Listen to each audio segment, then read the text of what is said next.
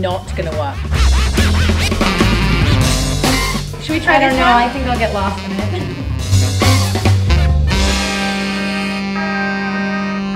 Hi, I'm Jenna Autuori, assistant editor at Shape magazine.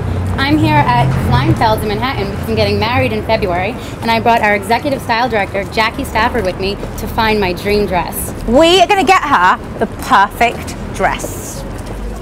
Hello. Hi. How are you? Good. My name is Debbie, and I'll be your bridal consultant today. I'm here to help you select your perfect wedding dress. Come on, come follow me.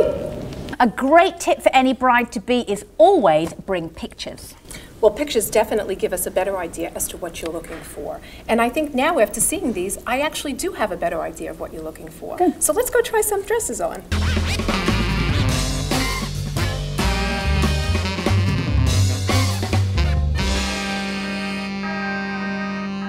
Debbie, I know that we were talking about why this doesn't work for her.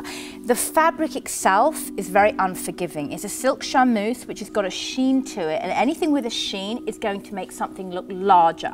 So just remember that. If you're trying to emphasize a part of your body, that's where you'd want to put some sheen, because that gives everything a bit more volume. I think we both agree that it's too low cut here. If you do have a fuller bust, you will want to avoid things that are very low cut. You don't want to be all about the boobs. So just all the embellishment here would be great on someone that had less of a bust to give the illusion of a fuller bust. Anything with a sheen is going to amplify, is going to add volume. So you would only want to put sheen where you want something to look bigger. This is a little clingy for her. It separates her body into 3 halves. Now, if you're tall, you would want that. But if you're on the shorter side like Jenna, you want to make her look longer and leaner. Well, I think the proportions are very good for you. I think the natural waist actually creates a longer leg.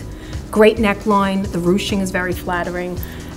You know, with this dress, I think we're having more back interest than we are front interest. And that's beautiful for ceremony, but after ceremony and your photographs, everything will be from here on. Right. I love the scalloping on the Alençon lace neckline. I think it's very beautiful on you, and that will be in all of your photos.